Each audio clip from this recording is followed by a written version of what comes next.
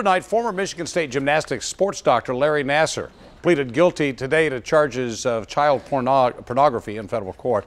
7 Action News reporter Brianne Palmerini standing by live in the newsroom right now with a look at what this means for the other accusations, and there are a lot of them surrounding that doctor, Brianne. Well, Stephen, these federal child porn charges are not connected to the allegations that Dr. Nassar sexually assaulted dozens of other women and girls connected to the gymnastics program at MSU, and attorneys today wanted to make that clear. In court today, Dr. Nassar changed his plea from not guilty to guilty in connection with 3 federal charges, including receipt and attempted receipt of child porn and destruction and concealment of records and tangible objects. Nassar was a sports medicine doctor at Michigan State University, treating gymnasts in the region.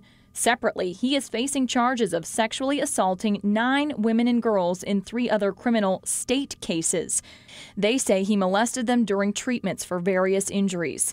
He's maintained his innocence in those cases, and his attorneys are adamant today's plea is not related. All we're going to say about today is Dr. Nassar's position on the state case has not changed. We intend to proceed to trial on those cases.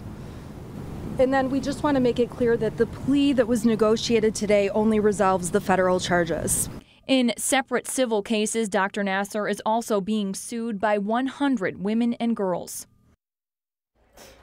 Well, Nassar could face up to 60 years for those federal charges in jail, but today, as for those other cases, they will continue in the courts. Live in the newsroom, Brianne Palmerini, 7 Action News.